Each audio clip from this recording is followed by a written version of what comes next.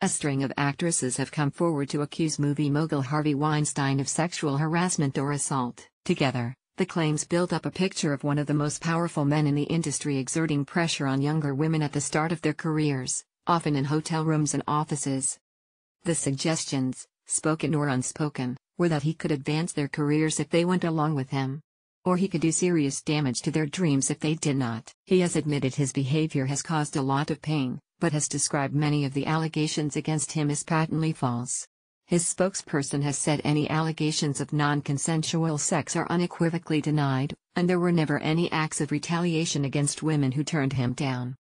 Here are some of those who have made allegations against him. In a statement to the New York Times, Paltrow says after Weinstein cast her in the leading role of Jane Austen adaptation Emma in 1996, she was summoned to his hotel suite.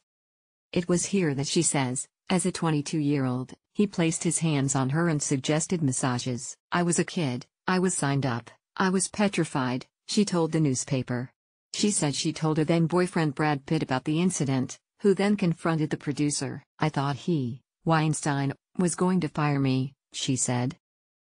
Jolie says she was propositioned by Weinstein in a hotel room during the release of Playing by Heart in 1998.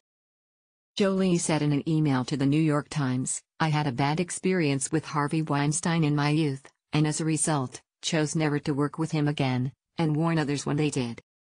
This behavior towards women in any field, any country is unacceptable. The Boogie Nights actress told Variety she was once propositioned by Weinstein in the early 2000s, when she met him to discuss being cast in one of his movies. She alleges he tried to force himself on her, and told her his wife would have been fine with it. He could sleep with whomever he wanted when he was out of town. I walked out of the meeting feeling uneasy. There was no explicit mention that to star in one of those films I had to sleep with him, but the subtext was there. The British model and actress issued a statement in which she said Weinstein had made advances on her in the hotel room, in the presence of another woman, after they had discussed a film role. She describes how uncomfortable she felt and describes what allegedly happened when she told him she wanted to leave. He walked me to the door and stood in front of it and tried to kiss me on the lips. I stopped him, and managed to get out of the room. I still got the part for the film, and always thought that he gave it to me because of what happened. Since then I felt awful that I did the movie.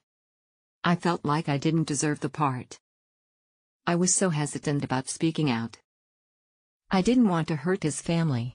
Model and actress Zoe Brock says she was brought back to Weinstein's hotel room under false pretenses in the south of France in 1997. He emerged naked from another part of the suite and asked for a massage, she told BBC Radio 4's Today program.